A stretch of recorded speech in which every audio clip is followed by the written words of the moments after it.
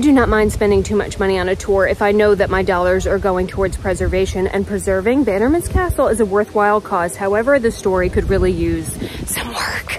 I have gone on so many Gilded Age mansion tours, and they all involve the tragic love story of a man who falls in love with a woman, and he builds her a castle, and then she dies tragically in a combine accident. Oh my. And then she haunts it, and that's what we come for. Not here. Oh no. Mr. Bannerman made his fortune in munitions. Bannerman Castle is his shed. He used it for storage of his gunpowder and cannons and bullets and all kinds of other things that do not involve true love. I raised my hand and I said, excuse me, surely there was a woman involved in all this? No. No, they came out here for fun and launched cannons. Excuse me. Surely there is a ghost involved in all this. There is a woman in white that hollers out to her beloved. Also, no. It is a man cave. And to make matters worse, he built it with the cheapest brick he could find, and he built it narrow at the bottom and wide at the top, making sure that preservation would be an absolute hell for all of history. Proof that you can have all the money in the world and still be as dumb as a box of ye old bricks.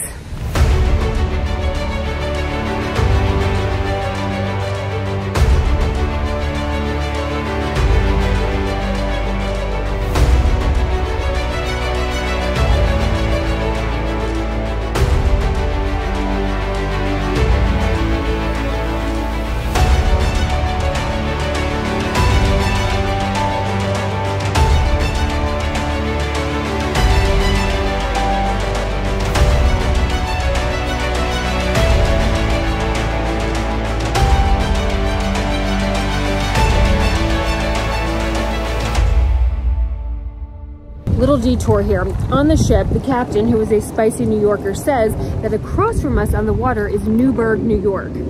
And behind that is New Windsor. And that is relevant because Newburgh, New York is where Washington rested up. As the American Revolution was going on, things are not going so great. In New Windsor was where his troops were encamped. And the last encampment is still there. It's really nothing more than a field right now. But that was where Washington had one of his famous speeches. And he goes to New Windsor because the troops hadn't been paid in a while. They are hungry, they are beat up. And he makes his famous speech where he puts on his glasses, at the time, a sign of great weakness. And he says, please forgive me, I have grown old and gray and nearly blind in this war. And they all rally and deliver a proper ass kicking to the British. Yes, they do. Well, today, here in New Windsor is where the National Purple Heart Hall of Honor is. And I'm going to see if I can find my grandfather. There might actually be two of them in there.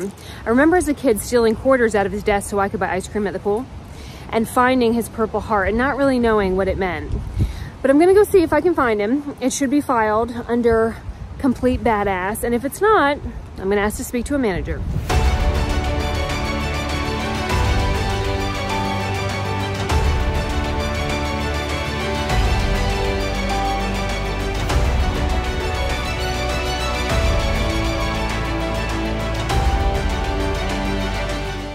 Is this him? No, he was much more handsome.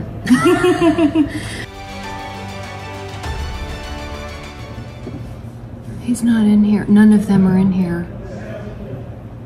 This is bullshit. For people like me, you can register your loved one, which we'll be doing. And I'm gonna ask for my money back. I didn't pay anything, it's free to come in here. But still.